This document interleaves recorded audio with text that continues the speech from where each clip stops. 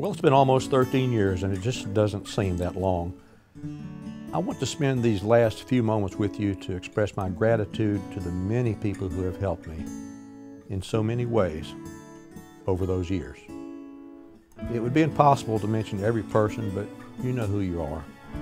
Be it a kind note at the right moment or an encouraging word during a rough time for me, or just an occasional thank you for serving. I in turn fervently thank you. Along the way, I've been privileged to work with some fine public servants, both elected and non-elected. Several commissioners, including 2 fine chairmen who have made my being a commissioner for 3+ terms a very enriching experience. And in speaking of public servants, I would be very remiss in not acknowledging our great county employees. Many of them you see, our road crews, sheriff deputies or firemen and EMTs.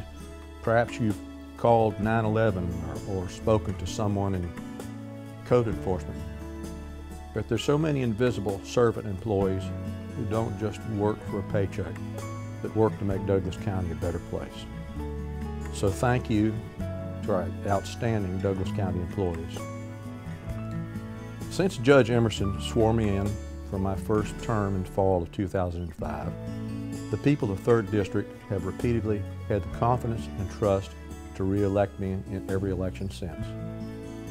I always try to keep my pride in check, but the fact that you let me be your commissioner is one of the proudest experiences of my life.